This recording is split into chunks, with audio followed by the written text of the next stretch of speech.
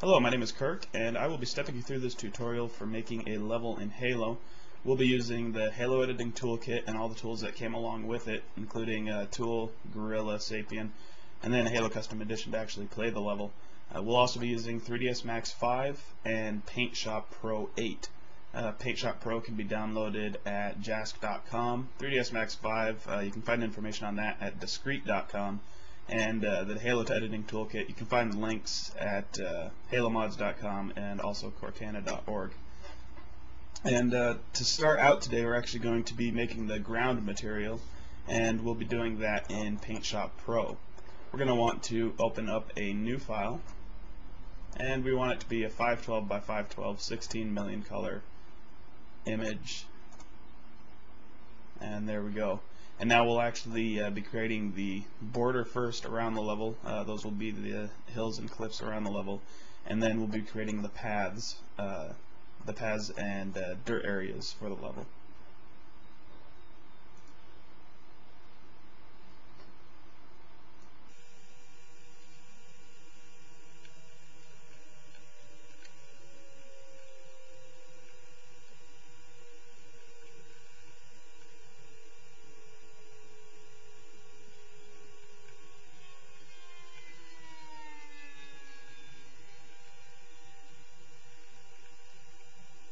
Okay, now that we have this portion created, we are going to actually soften the image to get rid of any harsh dots that we may have,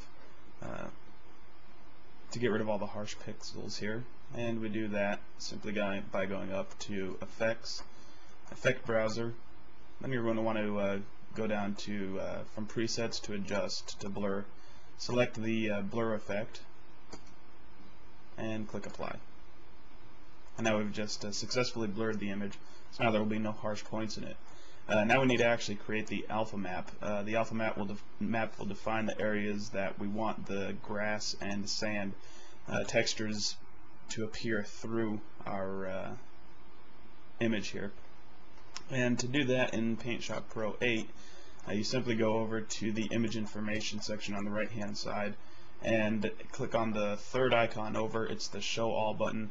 It has a little mask on it. You simply click on that. It asks if you want to promote it to a full layer. You click OK. And now we can actually edit the mask. We want to select a color that has a red, green, blue value of 0. And now we're just going to simply paint around the area that would be the grass.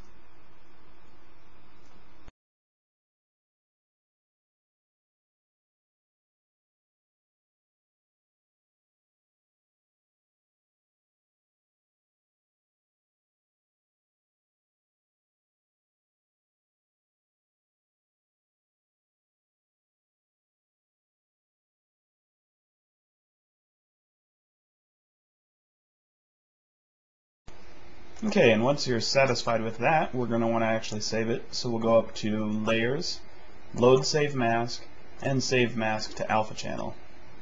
You're going to click on that, and we're just going to keep the settings by default here.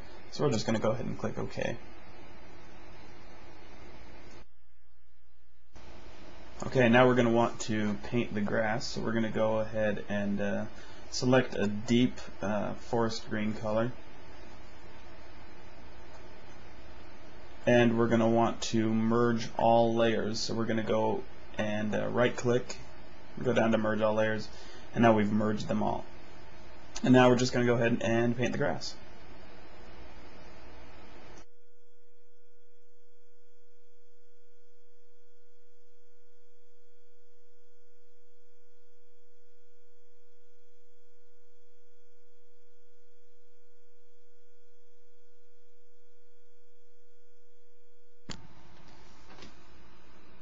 Okay, and once you have successfully painted in all the white areas with green, we're actually going to add a texture on top of the grass layer, and we will accomplish this by going to the airbrush tool. We're going to keep the size up at around 40. The hardness we're going to drop down to about 20. The step will bring it up to 80, and the density we'll bring it down to about 10. Thickness and opacity should be at 100. Then we're going to select a color that's a little bit darker than the green that we painted the ground with.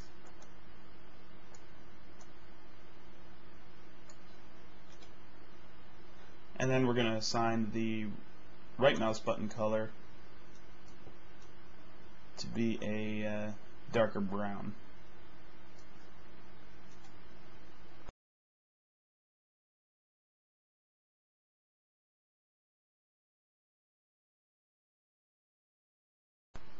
And once you've done that, we're going to select our dark green color and go for a black color. Click OK. And then just put a few stripes in here.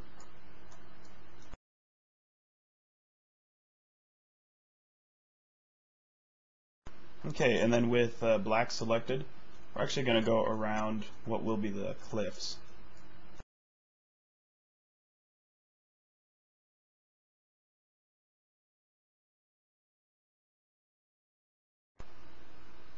Okay, and then at this point we want to blur it again.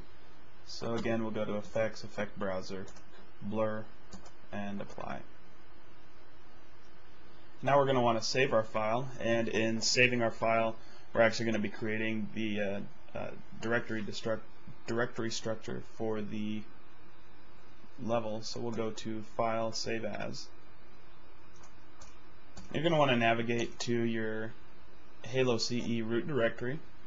Then from there, go into Data, and then Levels, and we'll create a new folder. The name of this folder will be the name of our level, which is Splinter.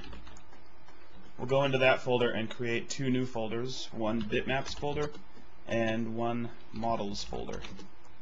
And we'll go into the bitmaps folder and we'll save this image as splinter_ground and the file type as a TIF file. Here we're going to want to go into options and just verify that the compression factor is uncompressed and the color channels are red, green, blue. If you use any other type of compression factor, then the image will not export correctly using the tool command. So right here we're fine, so we'll go ahead and click OK, and we're going to save the file.